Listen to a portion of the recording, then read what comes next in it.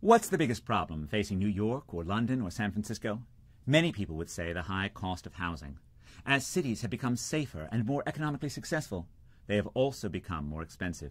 Sky-high real estate prices seem to be turning many cities from places where ordinary people can find a better future to boutique towns that are affordable only to the already prosperous.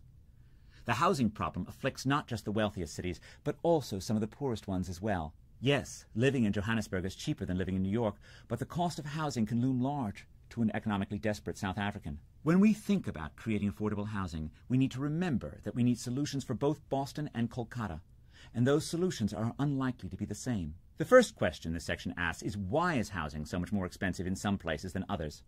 Are high prices driven by robust demand or limited supply, or both? And will the high housing prices that we see in cities like Shanghai and San Francisco persist?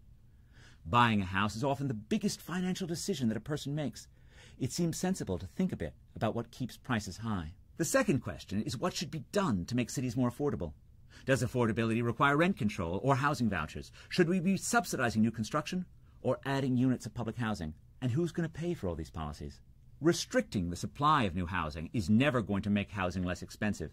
But that doesn't mean that government shouldn't regulate new housing at all.